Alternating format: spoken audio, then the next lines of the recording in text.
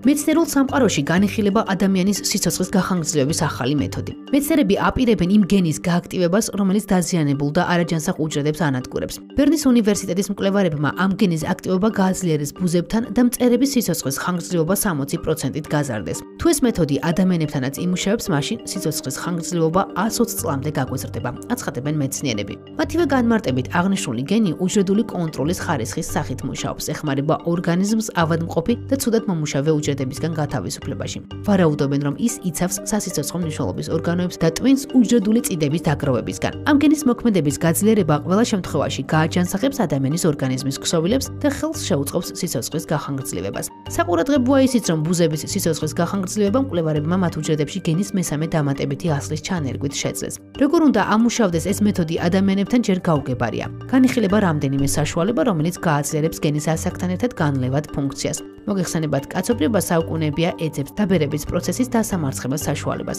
ალქიმიკოსები სხვადასხვა ელექსირებს ქმნიდნენ. სადღეისოდ ხომ უამრავი კვლევა მიმდინარეობს ამ კუთხით. როგორც ამბობენ, დრო ყველაფერს გვიჩვენებს.